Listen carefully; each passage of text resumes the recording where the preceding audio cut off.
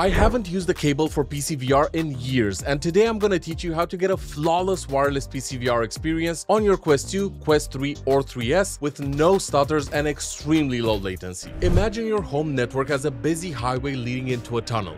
Your red Nissan GTR is the wireless VR data speeding from your PC to your Quest headset. It's fast and sleek, designed for high performance, but here's the problem. This isn't a private racetrack, it's a public highway. Now think of the other cars on the highway as your family's data traffic. Your mom's watching Netflix in 4K in her SUV, your sister is blasting Spotify in her hatchback, and your dad is playing Call of Duty on his PlayStation in his pickup truck. They're all trying to squeeze into the same tunnel as your GTR. The more traffic there is, the more congestion you face. Your once smooth ride turns into a stop-and-go nightmare with latency and stutters, making your wireless PCVR experience feel like driving a supercar in a traffic jam. Now let's talk about the road itself. The 2.4 GHz network is like an old single-lane country road. It's narrow and crowded, and even though it's open to everyone, it's not built for speed. Your GTR can't go full throttle here. A 5 GHz network is a wider 3-lane regional road. It's faster with more room to move, but if it's still shared with other cars, your GTR can take full advantage of its potential.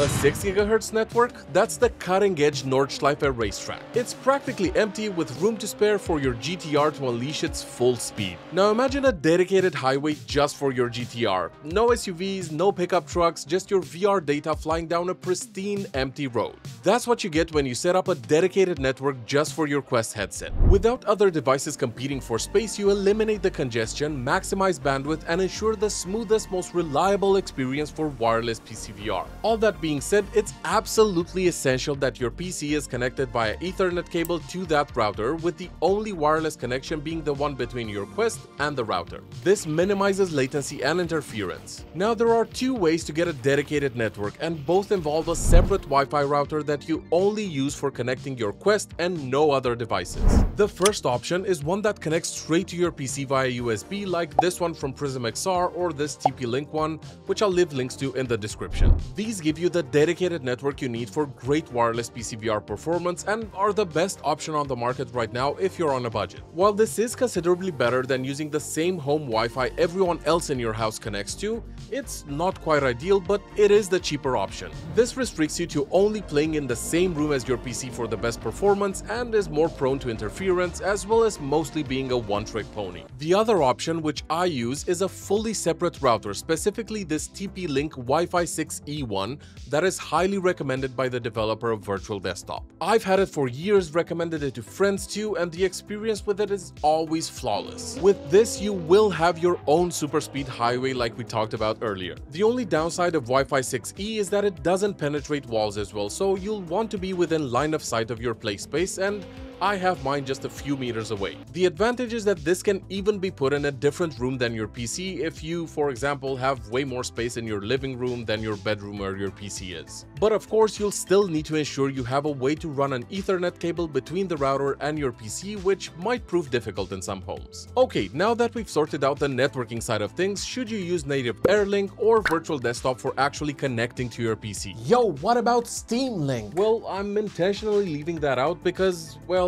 it sucks. It has the least flexibility and options, and if you're after a completely free option, then AirLink is my go-to. But I've extensively tested Virtual Desktop and AirLink over the years, and while AirLink has gotten miles better than it used to be, and of course it has the advantage of being completely free, I would still highly recommend Virtual Desktop. Let me explain why. Simply put, it's just way more reliable, and it has a ton of settings and cool tech packed into it that ensures you can always count on it to deliver fantastic performance. I'll tell you more about the perfect Virtual Desktop settings at the end of this video. Also, their relatively new VDXR runtime means you don't need to be running the Quest Link, formerly Oculus app, on your PC while playing, which should give you a bit of a performance boost. But what if you go through all of this and still feel like your performance isn't great?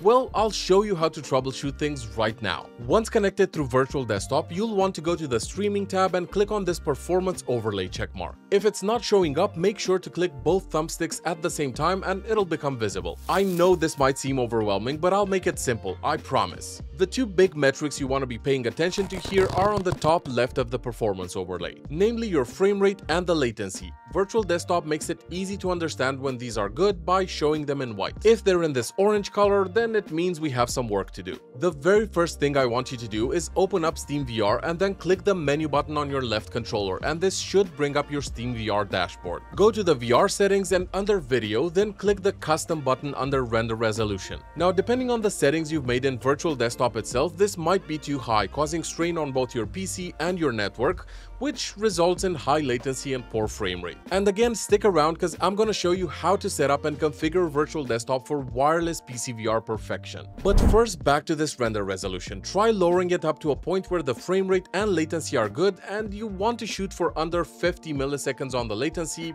ideally even under 40. You can even set this render resolution per application by clicking this button right here. This is very useful because for some extremely demanding games you might want it lower, while for others you can bump it up higher and still get great performance. Now obviously, when it comes to the games themselves, your PC specs will play a big role in how high you can crank up the game settings, as well as where you can set the render resolution. But if you follow the advice in this video, you will know for sure that any issues or stutters are due to your PC and not your wireless networking setup. As promised, to be 100% sure that you have the correct setup and settings in Virtual Desktop, you'll want to watch this video next, where I talk about all the right tweaks that will give you a fantastic experience using Virtual Desktop. For any questions, let me know in the comments and I'll catch you soon. Cheers, guys!